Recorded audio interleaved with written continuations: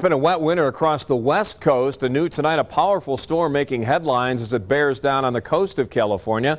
Meteorologist Alan Rose joins us in studio. Alan, we're talking about the potential here of more than 6 inches of rain from this storm in California. Yeah, that's right, Rob. And really, that's just the tip of the iceberg. This powerful hurricane-force low-pressure system will also bring extremely heavy snow to the mountains, powerful swells of more than 20 feet to the coast, and wind gusts up to 70 miles per hour.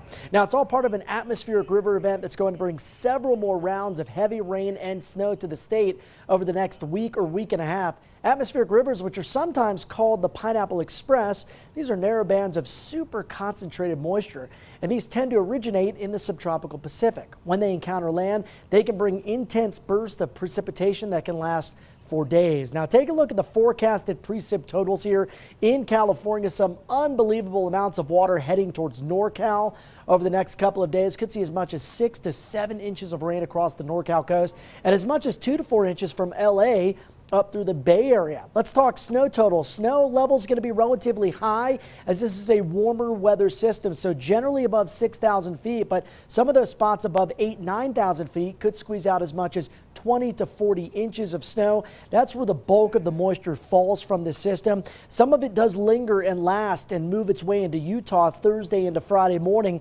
Areas here across the Wasatch Front could see as much as 5 to maybe 13 inches of snow. And for Colorado, we'll get some of those leftovers with mountain snow amounts anywhere between about 2 and 5 inches in the Centennial State. Now, this particular atmospheric river event will largely miss Colorado, other than some of those light mountain snow showers by Friday. Some of that moves in Thursday night as well.